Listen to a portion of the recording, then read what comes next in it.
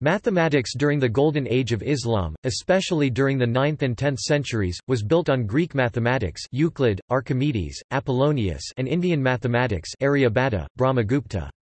Important progress was made, such as the full development of the decimal place value system to include decimal fractions, the first systematized study of algebra named for the compendious book on calculation by completion and balancing by scholar al-Khwarizmi, and advances in geometry and trigonometry. Arabic works also played an important role in the transmission of mathematics to Europe during the 10th to 12th centuries.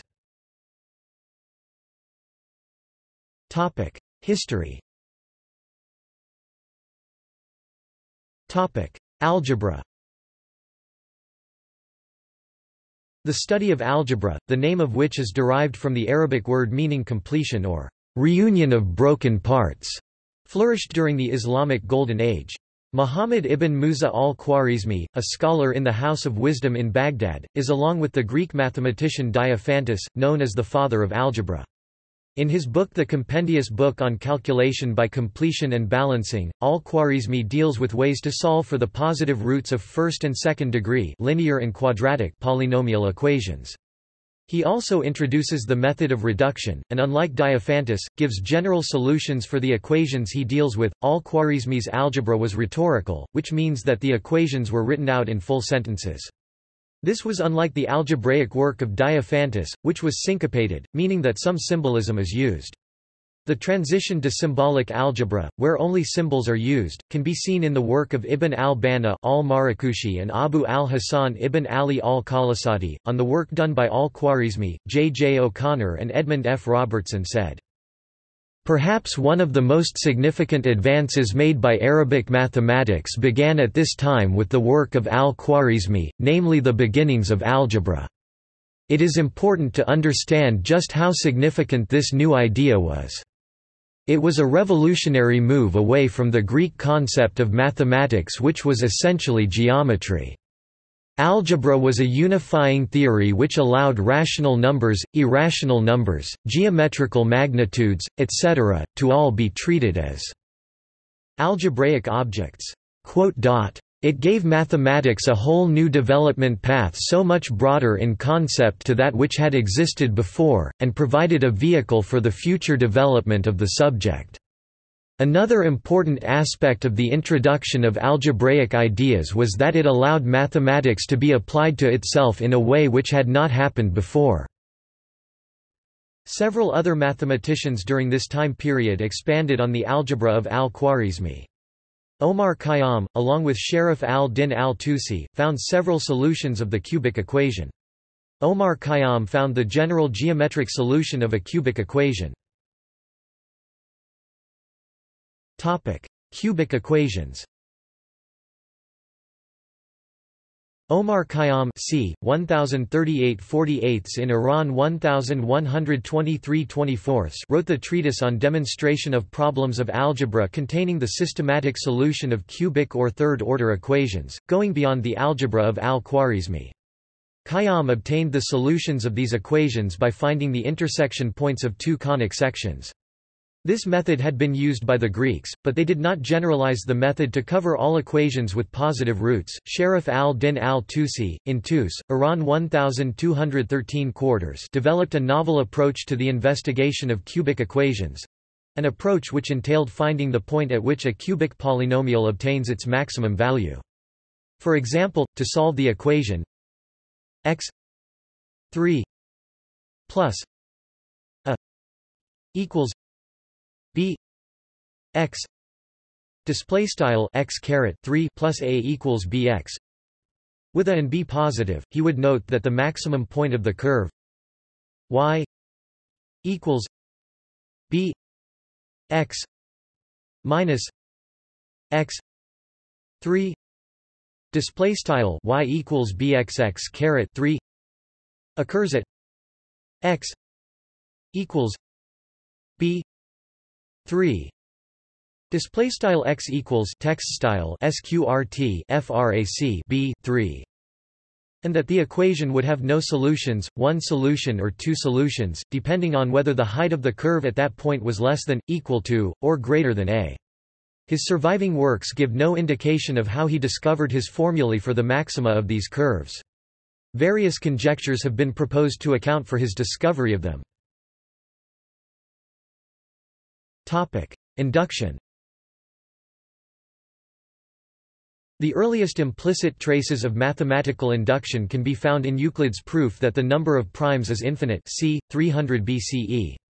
The first explicit formulation of the principle of induction was given by Pascal in his Traité du triangle arithmétique 1665. In between, implicit proof by induction for arithmetic sequences was introduced by Al-Kharajji c. 1000 and continued by Al-Sama'al, who used it for special cases of the binomial theorem and properties of Pascal's triangle. Irrational numbers. The Greeks had discovered irrational numbers, but were not happy with them and only able to cope by drawing a distinction between magnitude and number. In the Greek view, magnitudes varied continuously and could be used for entities such as line segments, whereas numbers were discrete. Hence, irrationals could only be handled geometrically, and indeed Greek mathematics was mainly geometrical. Islamic mathematicians including Abu Kamil Shuj ibn Aslam and Ibn Tahir al-Baghdadi slowly removed the distinction between magnitude and number, allowing irrational quantities to appear as coefficients in equations and to be solutions of algebraic equations. They worked freely with irrationals as mathematical objects, but they did not examine closely their nature. In the 12th century, Latin translations of al-Khwarizmi's arithmetic on the Indian numerals introduced the decimal positional number system to the Western world. His compendious book on calculation by completion and balancing presented the first systematic solution of linear and quadratic equations. In Renaissance Europe, he was considered the original inventor of algebra, although it is now known that his work is based on older Indian or Greek sources. He revised Ptolemy geography and wrote on astronomy and astrology. However, ca. Nalino suggests that al-Khwarizmi's original work was not based on Ptolemy but on a derivative world map, presumably in Syriac or Arabic. Spherical trigonometry. The spherical law of sines was discovered in the 10th century. It has been attributed variously to Abu Mahmud Kohandi, Nasir al-Din al-Tusi and Abu Nasr Mansur, with Abu al-Wafa Buzjani as a contributor. Ibn Mu'ad al-Jayani's The Book of Unknown Arcs of a Sphere in the 11th century introduced the general law of sines. The plane law of sines was described in the 13th century by Nasir al-Din al-Tusi.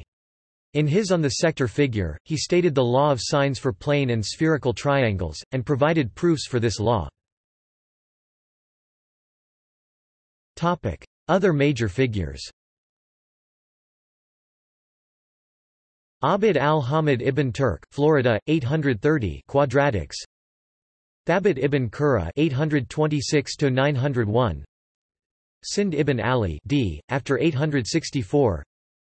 Ismail al-Jazari (1136–1206), Abu Sal al-Kuhi (c. 940–1000) Centers of gravity. Abul Hasan al-Euclidesi (952–953) Arithmetic. Abd al-Aziz al-Qabisi d. 967. Ibn al-Haytham ca. 965–1040. Abu al-Rayhan al-Biruni (973–1048) Trigonometry.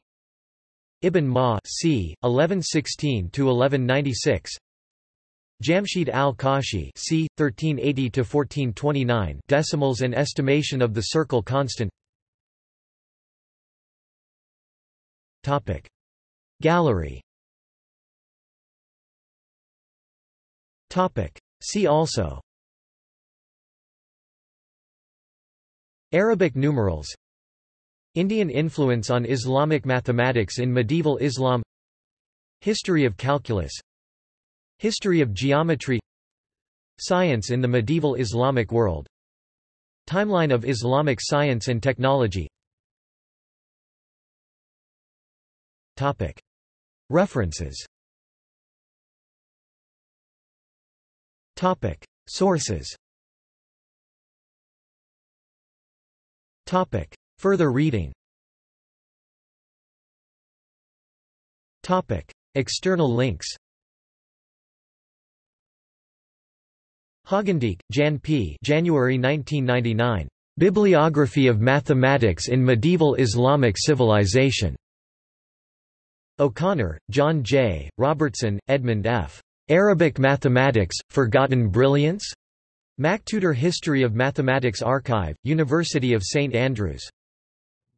Richard Covington, Rediscovering Arabic Science, 2007, Saudi Aramco World.